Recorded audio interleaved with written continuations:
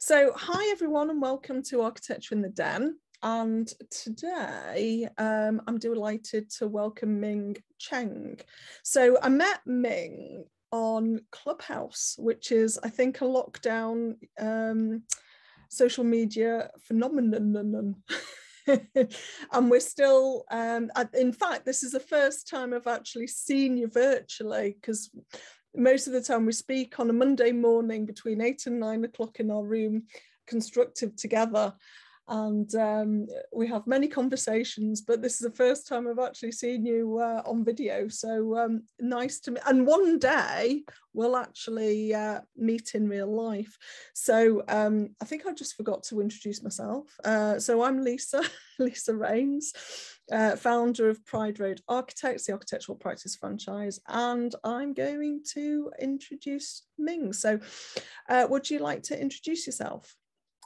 Yeah, sure. Well, thank you very much for inviting me to your podcast. And yes, it's kind of strange times that we actually kind of how we meet each other, and I enjoy very much our kind of morning chat, during on a Monday. And but I think there's one thing for sure: you definitely don't want to see me at 8 o'clock in the morning, on a Monday, especially after.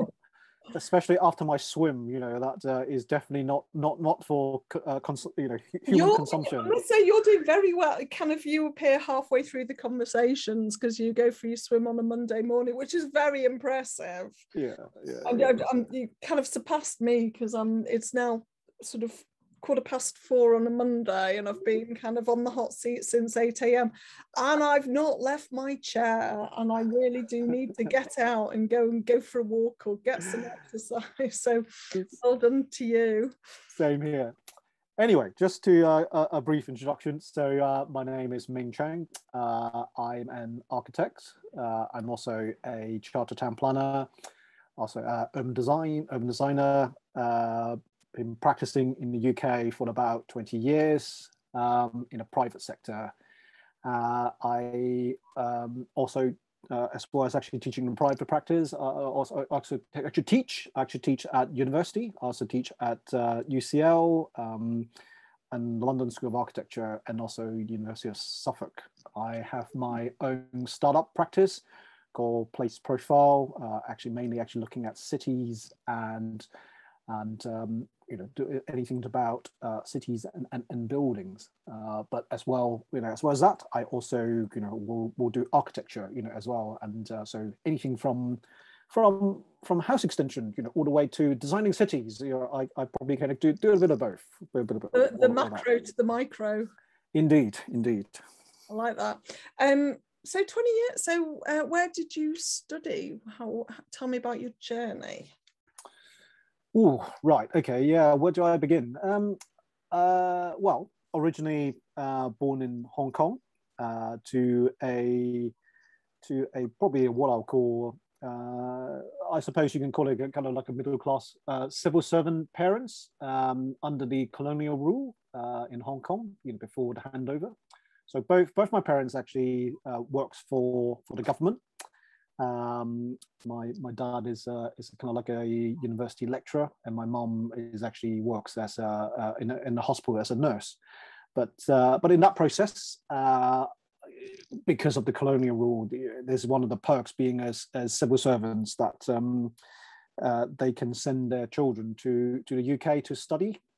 So I didn't know at the time, but I was actually quite privilege that actually being sent to boarding school, in this country. So have a good education, and then subsequent. So how old were you when you went to boarding school? About 14, 15. And which one, if you don't mind? Yeah, it's a school called St. John's in Surrey, in a small town called Leatherhead near Guildford. Okay. Yeah, probably nobody will actually heard of it. It's quite a small school. Because I was talking to Roger Wu this morning he's over in Hong Kong, and I think he's originally from Hong Kong, but then he was telling me how he'd studied in Bath, and I was wondering if there was a similar story there. So Yeah, so check out, there'll be another podcast going live, Architecture in the Den with Roger Wu. So he's an architect over there, and he used to be on the RIBA Council for Asia. So anyway, Right. sorry. Yeah, no, I'll look out for that. Yeah, many levels of yeah. So you came over at 14. Yeah. And how long were you over for? Did you go back and forwards and holidays and stuff like that, or? Yeah, basically. I probably normally go back during probably Christmas and obviously during the summer, and then stay here, you know, in between. So that's quite an interesting journey. As I said before, didn't realize how privileged I am really to actually going to a school like that. Probably until later, but yeah. And then afterwards, actually went to university. I first studied. I went to UCL at the Bartlett to study planning. Yeah. And then I actually subsequently, after study planning, went to Westminster to study urban design. Mm-hmm. And then actually got a job, actually start working, and then realize what I really want to do. It's much more kind of the urban design kind of space, but I realized I didn't actually have enough knowledge about buildings. And this is actually what I'm really interested in, is actually not so much of, at that time, not so much of actually designing building as such, but because of the training or because of the study in training in planning and urban design at the time, they didn't actually get into that kind of detail, and I was getting quite frustrated about not knowing enough, you know, about it. So after a few years actually working, I decided that, look, I just don't know enough about what I'm doing, and I just see that as almost kind of like a shortcoming. So decided to retrain myself, and so went to actually study part-time while working kind of 4 days, working 4 days a week as a day, kind of 1 day a week, studying at London Met to retrain myself as an architect. So when did you qualify? I qualified probably about 2010, 2011, you know, when I get my part 3.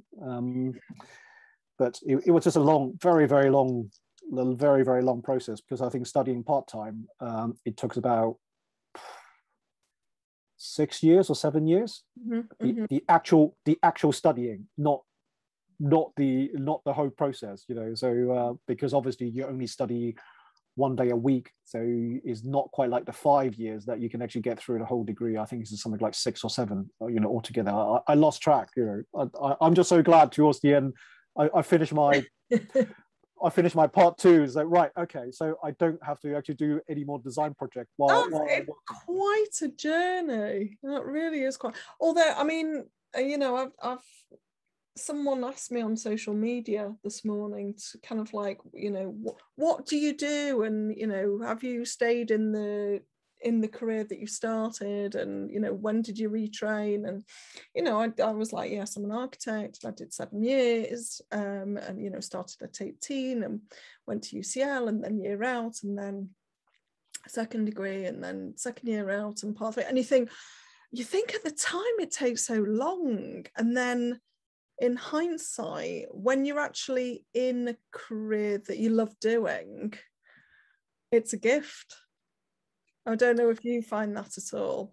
It is. Well, it is. I mean, I quite enjoy the process. Yeah. I didn't actually enjoy it as much as I could have. Let's put it this way. Just because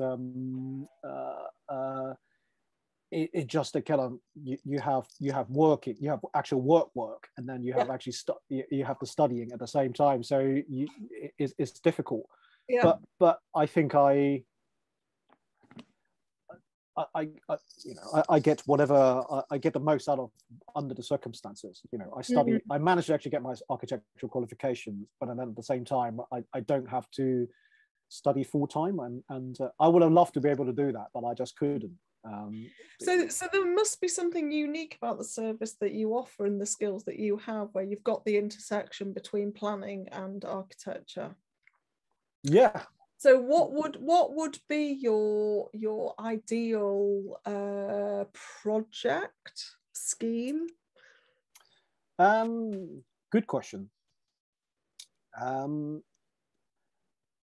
I think what will be a good project will be I don't know, it could be, let's say, working on behalf of, well, not just, I don't think how it's going to work, but it just kind of scenario that probably working for local authorities, well, on a regeneration schemes, and being commissioned to, first of all, being let's say the master planner, and you're literally looking at, this substantial piece of land or whatever regeneration that you need to do, and you being retained as a master planner. And then subsequently you can actually get involved with probably helping on the client side, actually to see through the master plan. But then at the same time, it could be also a role that maybe to us actually get involved with designing one or two buildings. I think that will be quite an interesting project to do. Not that I actually found a project like that, at the moment, because it's always tricky, to do regenerations and actually doing master plan, because it just takes so long, and there's so many different kind of steps, along the way. Circumstances would change, economic or political kind of environment probably will change as a result. And but that will be the great project to do. I mean, yeah, that's almost a lifetime's work, isn't it? Going from the macro to the micro in that scenario. Indeed. Yeah. I mean, I've just been training up to new franchisees, and so the training involves taking them through my process. So we're the opposite. We're not as kind of flexible as you. We kind of I just offer a very simple service. It's sort of architecture for domestic extensions, and I've got an incredibly streamlined process that goes from sort of client finding, which I know you wanted to ask me about, through to kind of getting clients on board, taking them through to kind of procuring builders and pre-start meetings. And the training is sort of 10 days over a month. So as well as getting manuals and guides and constant support, there's kind of like 10 days of kind of hands-on face-to-face training. And in that process, I'm trying to kind of instill like the whole process, and this is clientele, and kind of like showing them examples of each stage. But you don't have one client going from start to finish in one go. It's not going to take a month. So it's going to be, this is a prospect meeting. So we might do a few prospect meetings, but they're not going to see the completion or the procurement of the services in that time. So it's kind of like one style of meeting to another style of meeting to another style of meeting to another style of meeting. Typical examples where we do sort of follow the same process. I wonder if there's a way to do that with master planning. I don't think I can relate, and I don't think there's any different, to that as well. But I think just a long process. It is still a long process, and I'm sure. Well, I mean, we both know. Even well, I don't know how well we can discuss that if we want to actually go into that. But sometimes, just like probably for domestic client.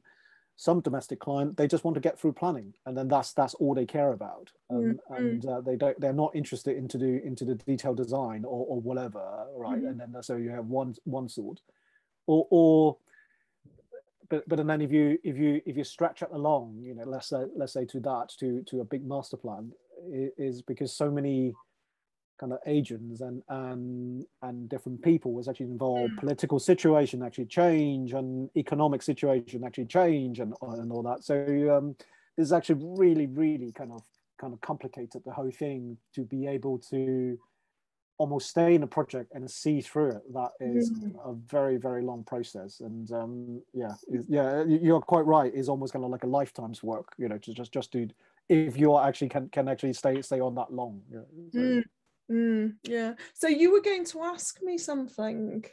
Yeah, I was. Well, I mean, I was just quite curious about. Well, I mean, first of all, you know, kudos to you that you actually are completely kind of different business model, actually having a franchise model, which is, I think, is great. That is actually very innovative. I mean, I kind of understand personally. You know, understand.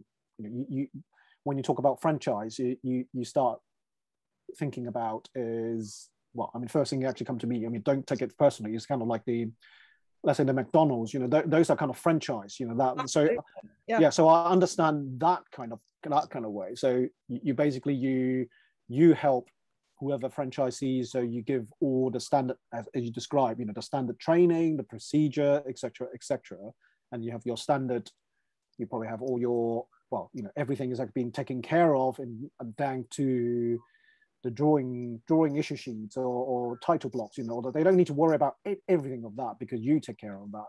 I'm just curious, so how does it, because whereas a McDonald's is slightly different, right? You know, you open a location and then you have clients because you have a very physical thing, you open and people come to you, and it's up to the franchisee to do a really good job and actually being consistent about, you know, the food or whatever.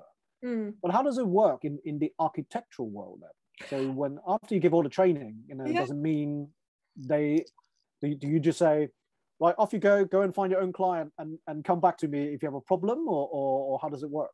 Well, I suppose the McDonald's analogy is quite a useful one. So, you know, we know a McDonald's franchise, the franchise would have researched, you know, a series of areas that with a demographic that would support a McDonald's, you know, on a main route or whatever, and you know that if you put a store there, that you're going to get X amount of passing trade. We've done a similar exercise, so we've sort of working with franchise consultants, split the country into 155 territories, and each territory's got 70,000 owner-occupier homes within a 20-minute travel distance. So you're talking sort of relative, well, not rural areas, but it stacks up in quite a lot of areas across the UK. I'm looking at my map. You know, it doesn't stack up in central Wales or sort of quite a lot of Scotland, but it does around kind of Glasgow, Edinburgh, Dundee. You know, there's some places that are more remote you can't quite get to, so that wouldn't stack up, but you know, it does stack up in 155 other places. And so what we do, we know that we've got that many kind of householders looking to do work. We do a lot of sort of promotion through HQ, so you know, sort of my team do a lot of work on Google. So Google's your kind of your main kind of source of client inquiries, and so you know it doesn't take long to kind of start getting to the front page of architects, North Cheshire or Warwickshire or whatever. So the idea is you know, that's one of our lead generators, is a client coming on going architect, Warrington or whatever, and then we work with the franchisee to build up that kind of head of steam on Google, be it search engine optimization or Google AdWords or a social media campaign or content. So we work really hard with the franchisee to make sure that, you know, we start coming up on that first page of Google. So, and then what we do is just capture those clients. So you've got 70,000 owner-occupier homes, you know, looking for architects. I can see you Googling now, aren't you? No, just something pop up. I just need to make it go away. You know, I'm not. Believe me. I don't know whether I would. Yeah, I will do that in a minute. Yeah. Yeah, so you know, that's what you're buying into. It's kind of that brand and that brand equity that we've spent a long time going into. So, you know, instead of just one person sort of going out on their own going, you know, I'm an architect, I'm working in Kensington or Mill Hill or whatever, you know, you've got this big power behind you. Yeah, so a client would have a look around, land on the website, and just get drawn into the you know, booking an appointment with the franchisee. So I know you asked who's the responsibility to find clients. Well, it's if you buy a franchise, it's your own business. So if you were to set up, you know, under the Pride Road banner, you'd be so Pride Road, Mill Hill, or North London. I don't know.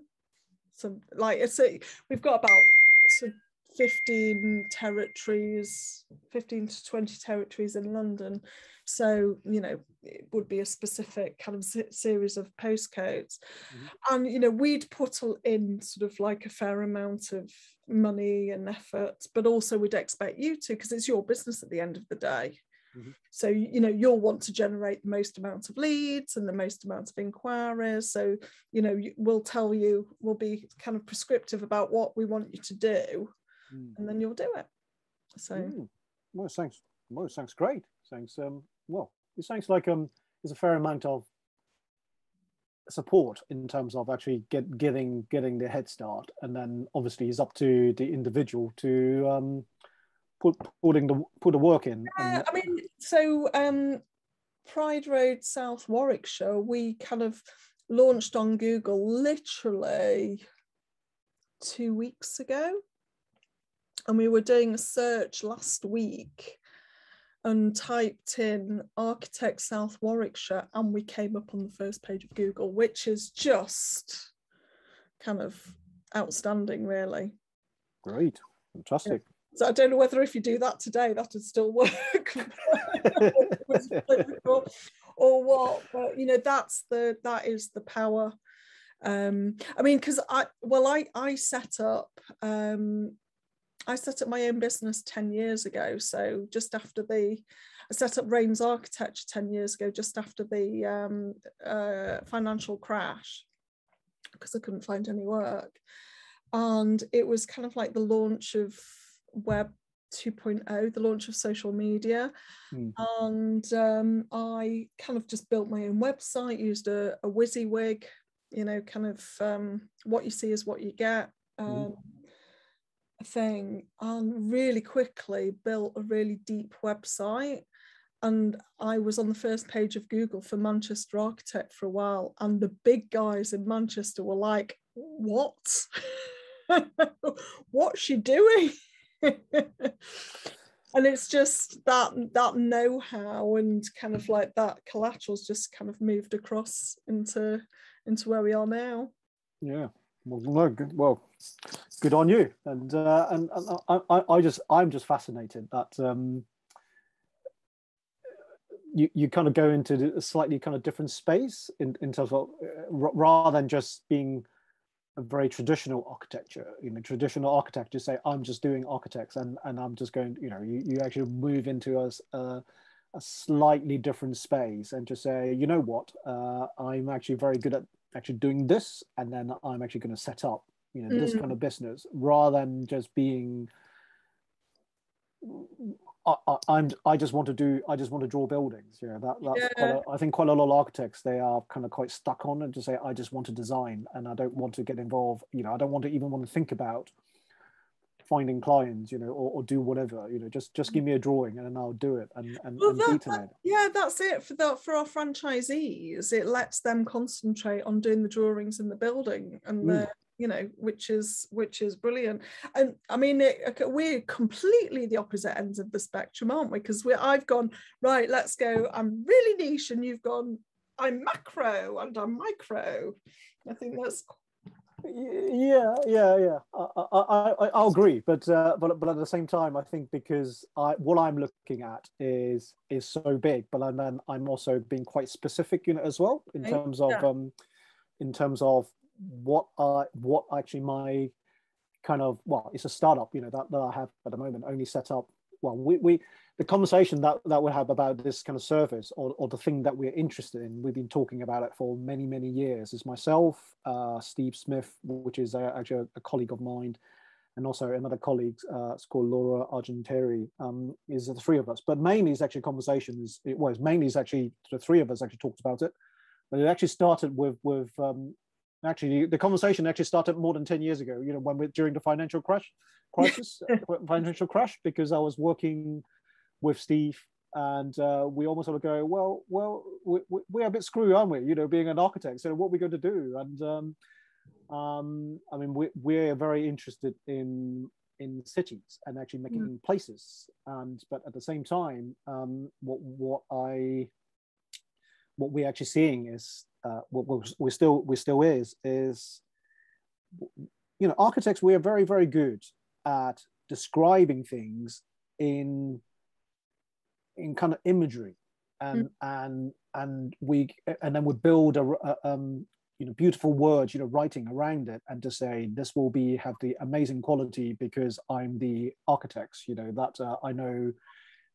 It's a kind of a lot of opinion based design, whereas what we're talking about is we're not very good at, and in some way that is actually reflected in our industry as well. We're not very good at research.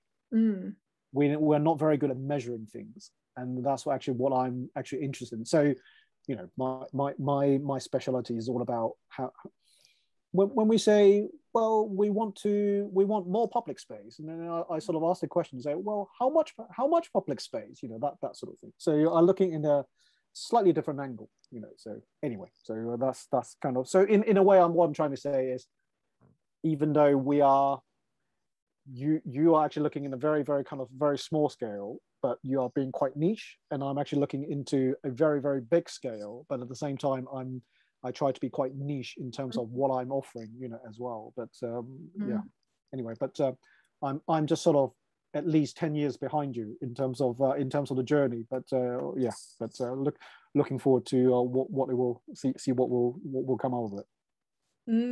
We're happy to support you in any way. Of course, thank you. Oh, I mean, so I'm just looking at the time. It's kind of, I suppose, better start wrapping up the conversation. I wonder if we should just circle back to Clubhouse and it's a really interesting space, audio space, we should probably say, in terms of, kind of networking, because I know a lot of sort of students and architects, sort of do struggle around networking. I mean, here's one for you. So how are you getting on with kind of looking out for clients and referral partners on it?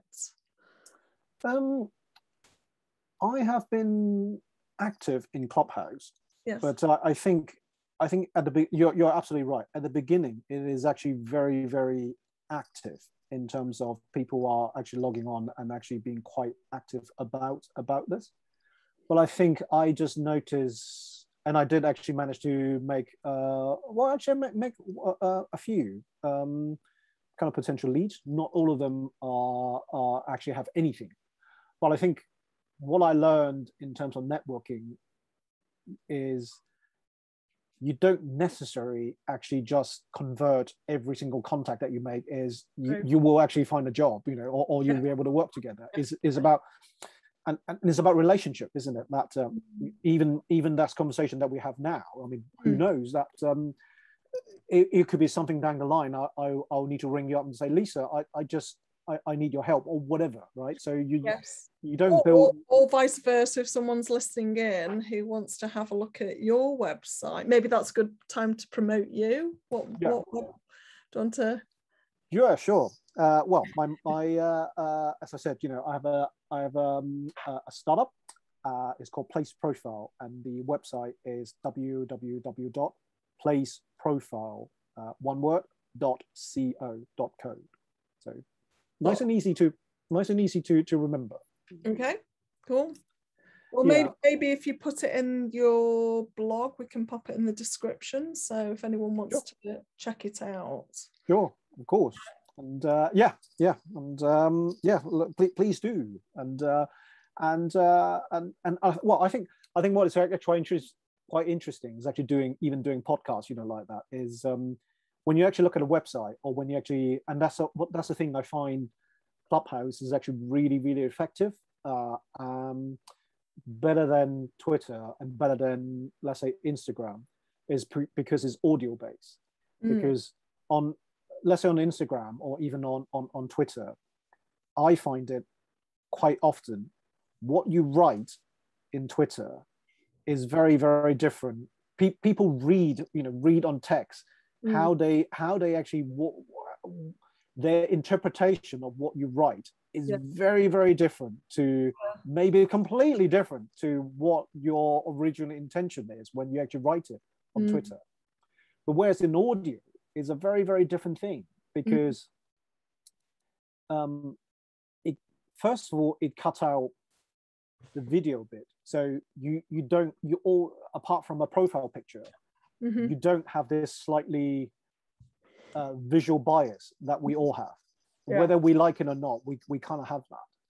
And because you have is voice only, so you can only take on what that person, what he or she actually said, and that I think I find it fascinating. And also it also cut through some of those, you think that person that this person, I don't know, it could be, Ming is actually an architect, urban designer with all the experience, and then he also teach. He must be. I can't possibly talk to him, or I can't possibly talk to Lisa, because she has this extremely successful business. Why would she actually want to talk to me? But is exactly the same thing that people have this kind of perception, right? Yeah. But whereas when you actually listen to in Clubhouse, you suddenly think, Ming is just this guy who's this mad person who goes swimming 3 times a week, first thing in the morning, and then he's often, whatever. He's actually not as scary as I think. Maybe I should actually connect with him and actually ask that question that I always actually want to ask. Absolutely. That's how I take it. So far. Yeah. However, since meeting you on Clubhouse, I've been sort of following you. Well, we connected on Facebook, and I love your photos. Well, thank you. Yeah. So, just what camera do you use? Well, I'm quite a keen photographer, so I wouldn't say I'm sort of amazing photographs. That's one thing that I kind of use that as part of during the pandemic, that sometimes I could just either just cycle around and just take my camera with me and then just go and take photographs, because you can do this. You can do it social distantly. You don't need to you don't need to actually talk to people. Yeah. And there's quite an internal process as well. Yeah, I have a full frame Sony camera and then just a lens, but then I did actually have a tripod with me. And it's do you? Yeah. So I do actually sometimes actually just go out in the evening, or whatever, and just say, right, okay, I really just want to take that shot, that you have that conversation in mind, and then you go and take that photograph. So if anyone was listening and wanted to see these, did you put them on your Instagram? Yes, it's actually on my Instagram account. So my Instagram and my Instagram and my Twitter handle is exactly the same. Is Architect Ming, or one word. So please have a look at look at my Instagram account and follow. Give me a follow and brilliant. And talk to me as well. Yes. So I'm going to wrap up the conversation. So when I stop the record, you can stay on the line for a minute. But thank you very much for coming on the podcast. No, thank you very much. Really good to have you, and really good to sort of meet you. I would not even in real life, but meet you virtually. So see you. So great to see you. If you've enjoyed listening to this, please do sort of subscribe to Architecture in the Den. We're available on YouTube and Spotify. And if you want to come on as a guest, please get in contact with me at Lisa Rains. You can find me on the franchise website, that is prideroadfranchise.co.uk, or you can email me lisa@prideroad.co.uk. So thanks very much, Ming, and I will see you on Monday morning, Constructive Together on Clubhouse, 8 AM to 9 AM. Okay, so bye. Thank you very much.